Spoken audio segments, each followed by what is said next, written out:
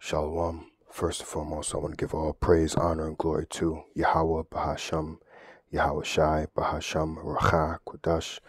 Double honors to the apostles and elders of Great Millstone. Peace and blessings to the hopeful elect. Excuse me. In this lesson, I want to make this straight to the point and bring out understanding on what Deuteronomy, the 23rd chapter, and the seventh verse is talking about. So let's get straight into it, right? So this is Deuteronomy chapter 23 and verse 7. It says, "Thou shalt not abhor an Edomite, for he is thy brother," right? And that's pretty much where I'm going to stop there, because that's pretty much where the focus of the lesson will be, and that's pretty much the focus of what certain individuals have been focusing upon. Specifically, members from the IUIC have twisted the scripture and now saying that you can't hate the Edomites, right? Which the so-called Edomites today would be the so-called, they go by the so-called, they call themselves white people, right?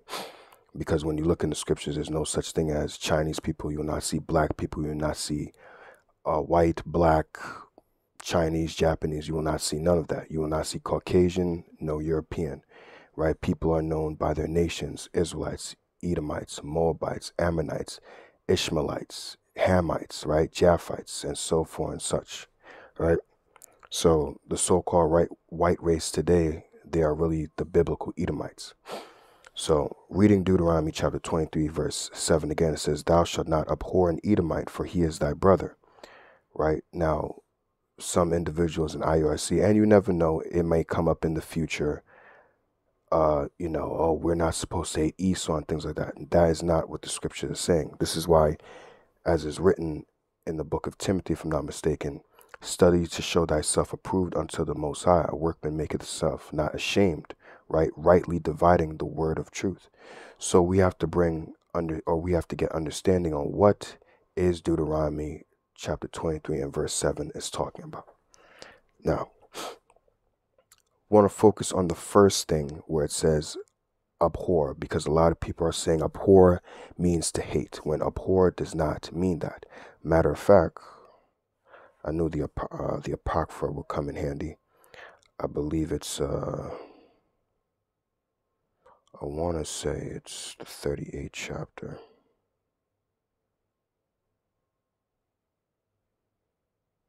Okay, it's 38th chapter. Let me do something real quick.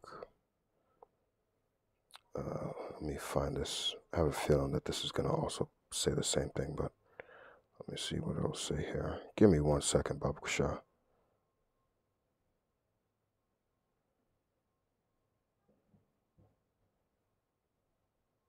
Perfect. Great. Right? So again, Deuteronomy chapter 23 and verse 7 says, "Thou shalt not abhor an Edomite, for he is thy brother," right? Now let's focus on let's build a foundation for this, and let's build upon this lesson. Let's focus on the first word, abhor. Abhor does not mean to hate. Abhor, as I'm going to pull up in the definition, means to detest, to dislike something, right? Or maybe I shouldn't say dislike.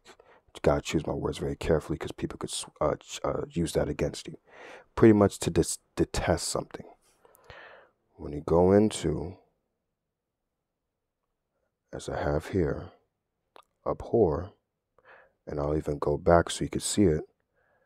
When you look up abhor, the etymology for it, it goes back to Latin. It's a compound word. Ab meaning away from, and Latin, I'm going to try to say it's the best I can. Horrore or horrori means to shudder, right? So when you abhor something, you pretty much abstain from it, stay away from it, right? You detest it, if I'm not mistaken. That's one of the words that they used here, right? It says to loathe, regard with repugnance, to dislike intensely, right? When you go into the etymology of the word,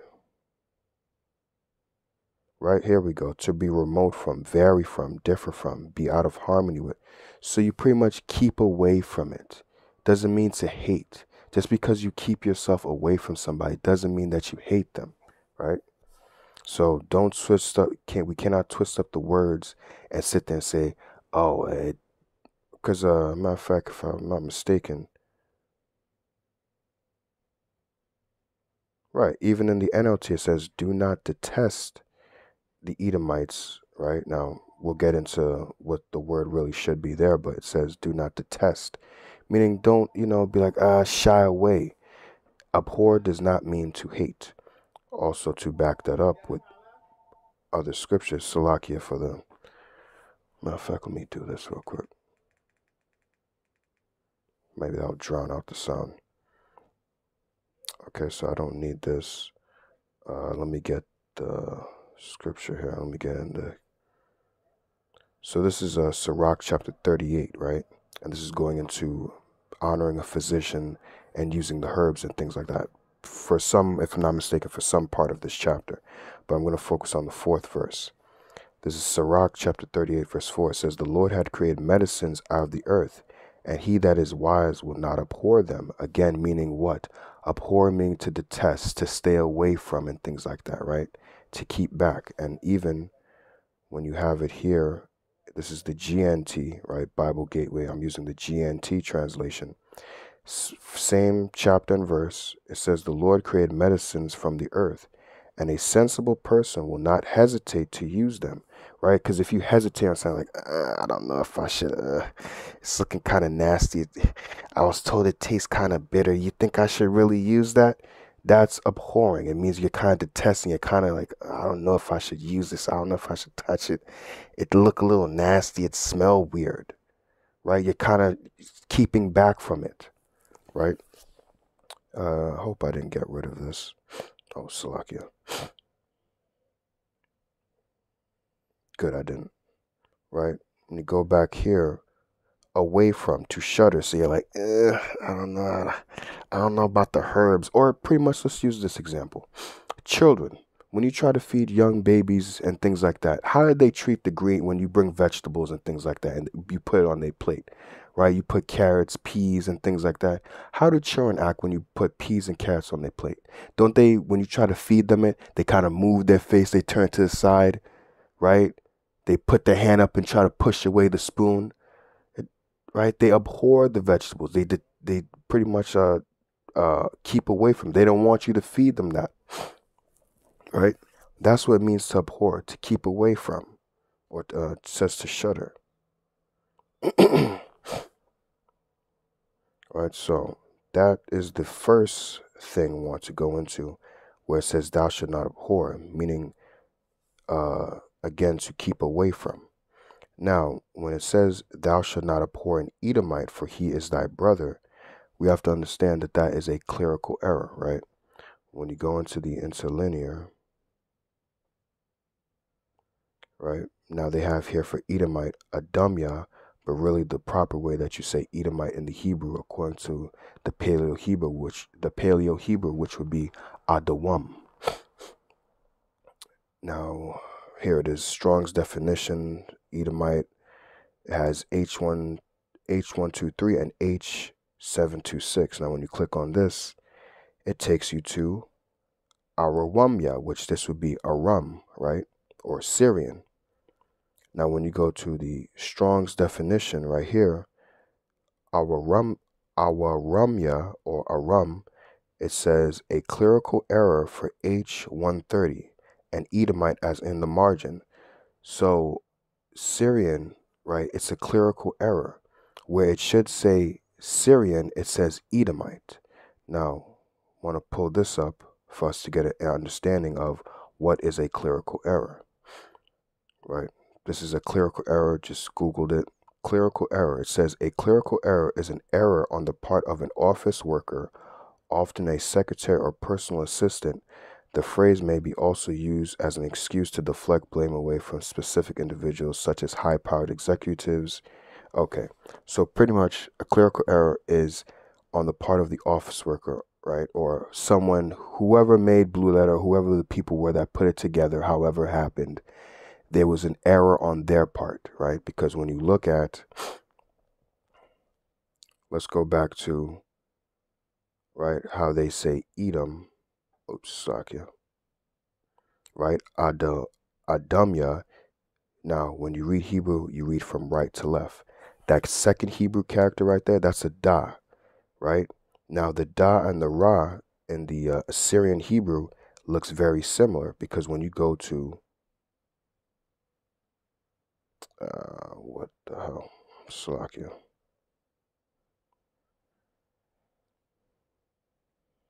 the da looks very similar. I'll just click it here to the ra, right? You could see that it looks very similar. Now, if you know the Hebrew, you will be able to tell the difference. But to some, if you take a quick glance at it or whatever, it'll look very similar. So that is the clerical error on their part, right? It should not say in Deuteronomy chapter 23 and verse 7, thou should not abhor an Edomite. What it should say there is, thou shalt not abhor a Syrian, for he is thy brother. And why should it say Syrian and not Edomite? I will go into the history and prove why it should say, thou shalt not abhor a Syrian, right? So now, some people will sit there, okay, let's, again, like I said, let's prove that, right? What you see for face value here, it says, thou shalt not abhor an Edomite, right? But like I said, I'm going to prove that why it should say, and like it said, it is a clerical error. It's an error on their part, a mistake that they made, because they most likely or very likely confused the da and the ra, because they look very similar, right? So I'm going to prove how this should really say, thou shalt not abhor a Syrian, for he is thy brother, right? And we're going to go into the history of as to why. I'm going to start at Genesis 11. Now, going to start with Abraham's father, right?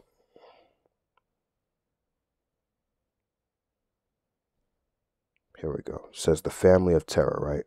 Now, just to go back before Terah, who is of the lineage of the sons of God, he goes back to Shem, right? Because if you read this whole thing, it starts with well, where is it? Right, here we go. The descendants of Shem, or the line of descendants from Shem to Abraham, right?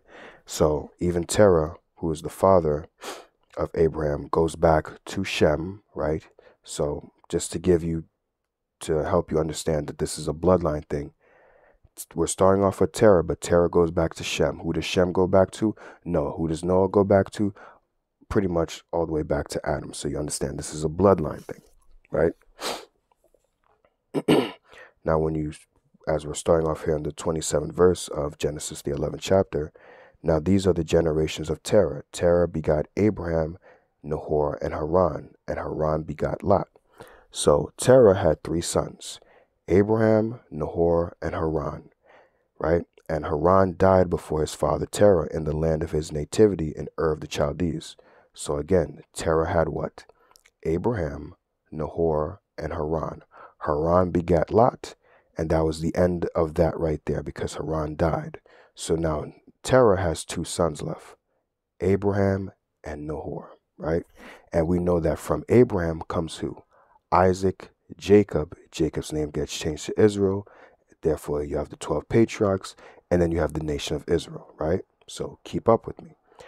But now we have Nahor. So who comes from Nahor? Fast forward sometime in Genesis to the 22nd chapter.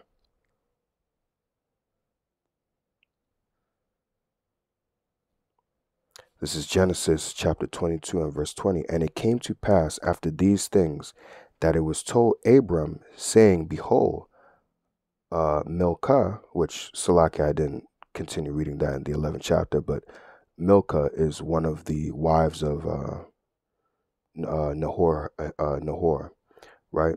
Matter of fact, let me just go back to that, actually. Right, just to prove that. Going back to Genesis 11 and verse 29, says, and Abram and Nahor took them wives. The name of Abram's wife, right, which at the time, before Abraham was called Abraham, before Abraham was called Abraham, he was called Abram. So I apologize if I say that a couple of times. Right, so the name of Abram's wife was Sarai, and the name of Nahor's wife, Milcah, right? So now going back to Genesis chapter 22 and verse 20, and it came to pass after these things that it was told Abraham, right, saying, behold, Milcah, she had also borne children unto thy brother Nahor. Now, again, just to bring it back, Terah had 3 sons, Abraham, Nahor, and Haran. Haran died, but he begat Lot. Abraham, we understand from Abraham, Isaac, Jacob. Jacob gets changed to Israel. 12 patriarchs, the whole nation of Israel, right? We get that. But we have, Nahor, right? So Nahor has descendants as well. Now remember, Nahor is related to Abraham. They're of the same seed line. They're of the same bloodline. There's family, right? And didn't not Genesis, Deuteronomy chapter 23, it says, thou shalt not abhor an Edomite, but again, with understanding that it's a clerical error, and the word really should be there, Syrian. Thou shalt not abhor a Syrian, for he is thy brother. We're going to get an understanding as to why you're not supposed to abhor a Syrian, right? Which these people are not really Syrians, right? They didn't descend from the land of Aram, but they were living in that area, right? So verse 21, it says, Huz his firstborn, and Buz his brother, and Kemuel the father of Aram. I'm going to try to say his names as best as I can. And I'm going to say it's Chesed, and Hazo, and Pildash, and Jidlap, and Bethuel. Bethuel is very important. And Bethuel begat Rebekah. These 8 Milcah did bear to Nahor, Abram's brother, right?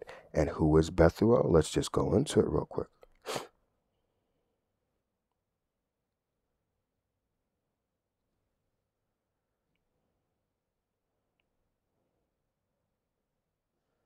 Bethuel, as you can see there, nephew of Abraham, son of Nahor by Milcah, father of Rebekah, and also he's the father of Laban, right?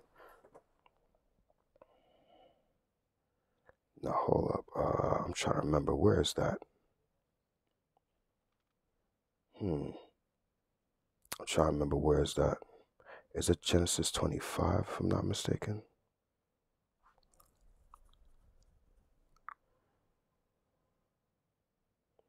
Hold on, give me a sec. I'm trying to remember a precept here.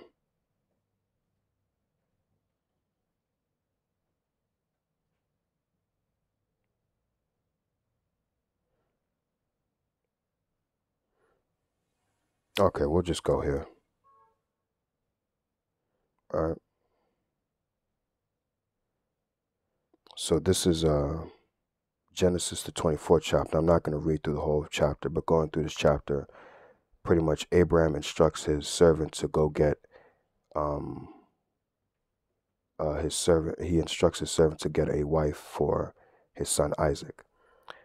So this is Genesis chapter 24 and verse 1. It says, and Abraham was old and well stricken in age, and the Lord had blessed Abraham in all things. And Abraham, Salakia, said unto his eldest servant of his house that ruled over all he had, put, I pray thee, thy hand under my thigh, and I will make thee swear by the Lord, the God of heaven and the God of earth, that thou shalt not take a wife unto my son of the daughters of the Canaanites whom I dwell. Right, and also just to give you a little bit, that putting your hand under the thigh was an ancient way of putting somebody under an oath, right? Just so you don't look at it as weird, like, why are you putting your hand under a man's thigh? It's an ancient way of making a man keep an oath. Verse 4, but thou shalt go unto my country and to my kindred, and take a wife unto my son Isaac, right?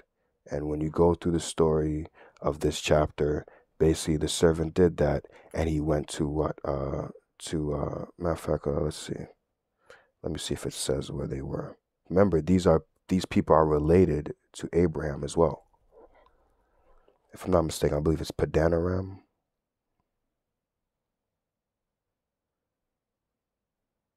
Oh, perfect, right here, verse 10. Says, and the servant took 10 camels, and the servant took 10 camels of the camels of his master, and departed, for all the goods of his master were in his hand. And he arose and went to Mesopotamia unto the city of Nahor.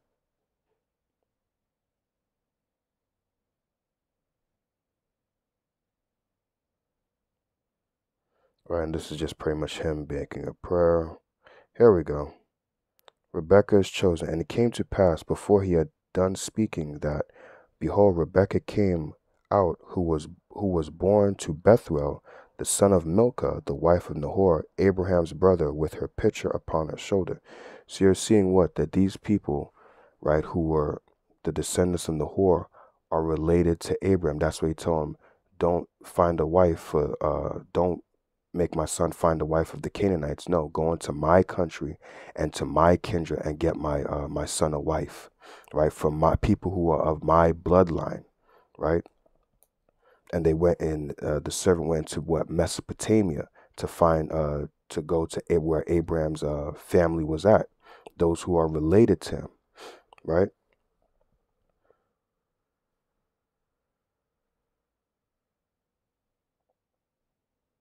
Okay, Slakia. So now just going back to Deuteronomy chapter 23, verse 7. Again, when it says thou shalt not abhor an Edomite, it really should say thou shalt not abhor a Syrian, for he is thy brother. Why? Because if you guys, what Moses was relaying to them is saying that, look, you have family over there in the land of Syria. They're not Syrians, but you have family over there going back to your forefather Abraham, because Abraham had a brother, right? Because remember, these are the 5 books of Moses. Moses got the history down from the Most High. So he's giving this history down to the Israelites that, look, thou should not abhor not an Edomite, but thou should not abhor a Syrian, right? When it means Syrian, it's not talking about actual Syrians, but what? These people were dwelling in the land of Syria. That's why they were calling themselves that. If I'm not mistaken, it was Bethuel was known as Bethuel the Syrian. Laban was also known as Laban the Syrian, right? So that's why it should really say, and it's a clerical error, it should say, thou shalt not abhor a Syrian, for he is thy brother, because those people that may be dwelling in the land of Syria actually go back to Nahor, who Nahor was the father of, I'm sorry, Nahor was the brother of Abraham, your forefather, right? And you should not abhor them. You should not want to get with them or detest them or keep away from them, because these are your people. They're of your lineage. They're of your bloodline, because your forefather had a brother who had descendants, and they were living in the land of Syria. Therefore, if you ever find one of them, or if any of them ever come to you, do not abhor them. Don't keep away from them. Don't detest them. Don't want to not have anything to do with them, because they are your kindred. They are your family. And even going through the history, what? Your forefather, Isaac, even had Abraham made his servant go find a wife over there, which is your foremother, Rebecca, from there. And then even with the history, Jacob, after having to, depart from his family because Esau wanted to kill him, he went over there to Laban and lived with him. If I'm not mistaken, I want to say more than 14 years. It could be maybe 20 years if I'm not mistaken. But I want to say more than 14 years, because I know 7 for Rachel, but then he was deceived. He got Leah instead, and then he worked another 7 years for Rachel. Right? So Abraham came from Mesopotamia, but then the Most High called him, and then he started dwelling in the land of Canaan, a place where he was a stranger. And then again, he had a brother, Nahor, who was dwelling in the land of Mesopotamia, dwelling in that land, in that area, right? And they are kindred, they are family, right? Isaac's wife, Rebecca, comes from that area, right? And then Jacob, later on, Jacob had to depart from the land of Canaan and go over there and was with Laban, who was called Laban the Syrian. So this is why you're not supposed to abhor a Syrian, for he's thy brother. These people aren't actual Syrians, but they are called that because they're dwelling in the land. A little thing to know is that even Abraham will be known as a Chaldean. Not saying that Abraham is a Chaldean, but because he was dwelling amongst the Chaldeans when he lived in Ur of the Chaldees, some people would even call Abraham a Chaldean. The same thing, like, okay, I'll use myself for example, living in New York. Some people say, oh, you're a New Yorker. There's no such thing as a nation of New Yorkers, but because you're living in I was about to say the land, or the area of New York, you would be called a New Yorker. See?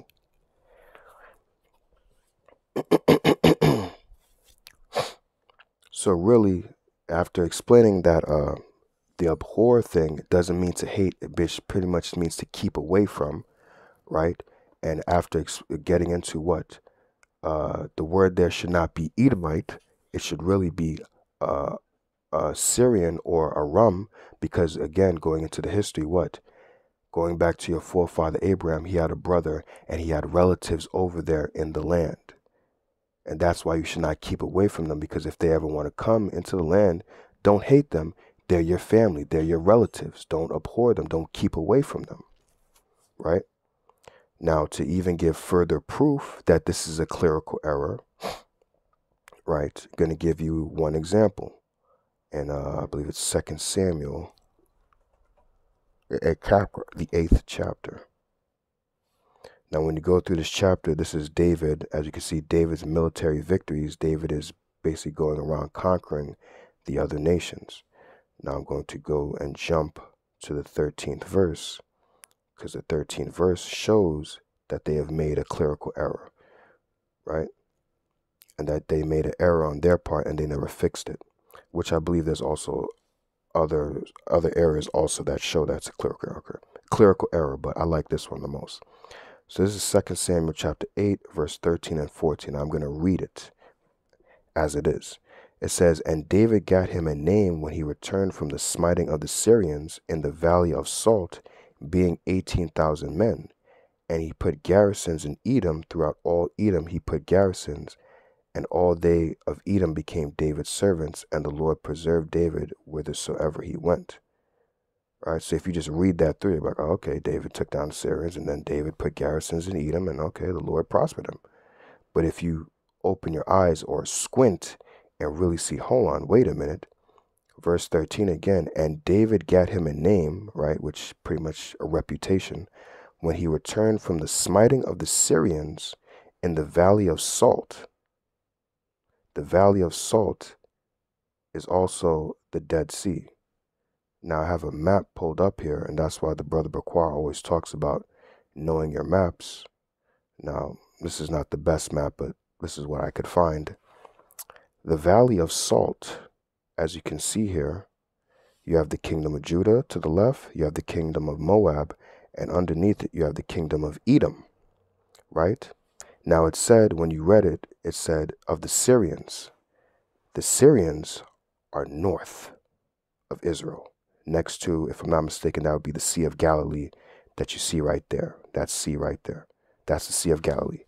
The Syrians live north of Israel. The Syrians are not south. This sea that you see right here between the kingdom of Judah and the kingdom of Moab, that is the Valley of Salt. That would be the Salt Sea. That is where Edom is close to. So that proves that that is a clerical error when it says Syrian, because the Syrians don't live near the Valley of Salt. Esau does. And even when you go back and read it in the NLT, so David became even more famous when he returned from destroying 18,000 Edomites in the Valley of Salt. The NLT has it correct, because again, Edomites dwell near the Valley of Salt, not Syrians, when you know your maps. And also, even verse 14 proves that it's talking about Edomites, because it says, "And he put garrisons in Edom." So you mean to tell me after taking down the Syrians, if you were just to read it as is, and then he put garrisons in Edom? It's like, where was the jump from Syrians to Edomites? No. In verse 13, it's talking about Edomites, but it's a clerical error that they put Syrians instead of Edomites, showing you that it is a clerical error, and they've made an error not just in Deuteronomy chapter 23 and verse 7, but also here as well, because they get the da and the ra confused. So instead of putting Edomites as it should be here, they put Syrians. But again, when you read that in the Valley of Salt, Syrians don't dwell near the Valley of Salt. The Edomites do. So it should say there, the Edomites, not the Syrians. And verse 14 even adds to that, because, "And he put garrisons in Edom." So after having slayed them, I'm going to put garrisons now in this area, because I've just conquered this area. It would make no sense. I just took down these people up north in Syria. Well, let's go all the way down south and now let's put garrisons in Edom. No. After you conquer an area, then you put garrisons there. So verse 14 adds to the point, proving that's talking about the Edomites. And he put garrisons in Edom. Throughout all Edom, he put garrisons. And all they of Edom became David's servants, right? Having conquered them in the valley of Salt, because he was making war with them in their area, right? So just to wrap this whole video up real quick, going back to Deuteronomy chapter 23 and 7, abhor does not mean to hate. Pretty much means to keep away from, or to push back from, or let's just say keep away from, right? And it says, thou shalt not abhor an Edomite. It's a clerical error, and I've brought out examples that's a clerical error in 2 Samuel, the 8th chapter, the 13th and the 14th verse, that they get the da and the ra from Edomite and Assyrian confused. Therefore, in some verses, they'll put Edom or Edomites when it should be Syrians. And some places, they probably put Syrians when, they probably put Edomites when it should be Syrians. They messed that up, right? And even going into the history, you wouldn't have, it shouldn't say Edomites, it should say Syrians. Going into the history with Abraham, Terah had what? 3 sons, Abraham, Nahor, and Haran. Haran died. You had Abraham and Nahor. We know from Abraham comes Abraham, Isaac, Jacob, and the Israelites, right? The 12 tribes. Nahor had what? He had his sons, and from Nahor, he had Bethuel, right? Who was also called Bethuel the Syrian. I apologize. I was trying to find that verse. I was trying to remember where it was, but I couldn't remember it. Slack it. But I know it's written in the scriptures. From Nahor, you have an individual called Bethuel, or he got called Bethuel the Syrian because he was dwelling in that land. And from Bethuel the Syrian, you have Laban the Syrian and Rebekah, right? And what? Rebekah married Isaac, right? Because Abraham gave his servant the charge to go find a wife from my people, from my kindred, from my country. And that's what the servant did. And he brought Rebekah to Isaac. Even later down the line with Jacob, Jacob went to Padanaram and dwelt with Laban, who was also called Laban the Syrian. And Jacob married Rhea and Lachel, who was Laban's daughters. And if I'm not mistaken, I believe also there's a scripture where it says our father was a wandering Armenian or Syrian, if I'm not mistaken. Let me see if I can find that, and then I'll end it. Our father was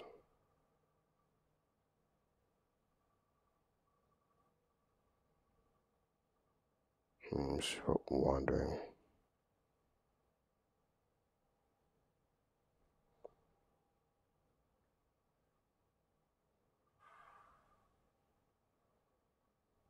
I know there's a scripture. Hold on, let me see if I can find that. How is it written? Our father was I believe it's our father was a wandering Armenian or Syrian. Let me put.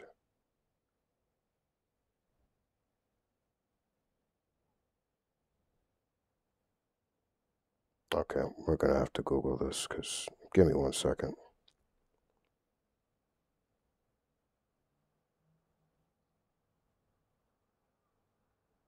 Oh, it is Armenian.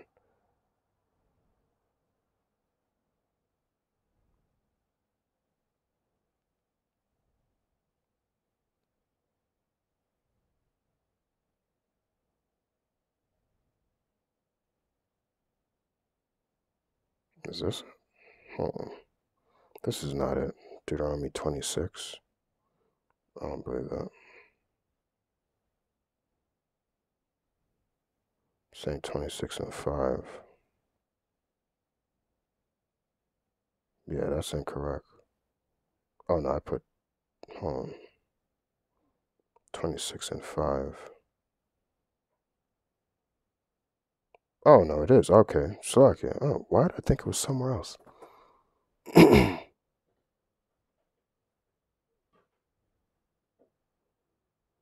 This is Deuteronomy chapter 26 and verse 5. It says, and thou shalt speak and say before the Lord thy God, a Syrian ready to perish was my father, and he went down into Egypt and sojourned there with a few, and became there a nation, great, mighty, and populous. And that's talking about Jacob, because if you read it on the NLT, it says, You must then say in the presence of the Lord your God, my ancestor Jacob was a wandering Armenian who went to live as a foreigner in Egypt. His family arrived few in number, but in Egypt they became a large and mighty nation. So even Jacob was considered a Syrian, because not because he's of that lineage, or he's from the line of Aram, but because he was dwelling in that area. Just like I gave the example with wherever you may be living, Ohio, North Dakota, Washington, I don't know, New York, New Yorker. You're not a New York. There's no such thing as a people of New York, but because you're dwelling in that area, they call you a New Yorker. All right. It's very simple, very easy to understand, as it's written of again in the book of Timothy. Study to show thyself approved unto the Most High, a workman make it that is not ashamed, rightly dividing the word of truth. You cannot tell us that the Most High hates Edomites, and the Most High is going to pretty much get rid of the whole, according to Obadiah, the first chapter, that the Heavenly Father hates Esau. He's going to do away with them, but we're not supposed to hate Esau. We're not supposed to, because according to them, abhor means to hate. We're not supposed to, hate Esau and things like that. I'm going to put it this way. If you don't want to hate Esau, if you want to love him, go right on ahead and you do that, and you see where that leads you. As for me and my house, we gonna hate Esau, which this is a household of one. We gonna hate Esau. We gonna dislike him. All right, I'll leave it there.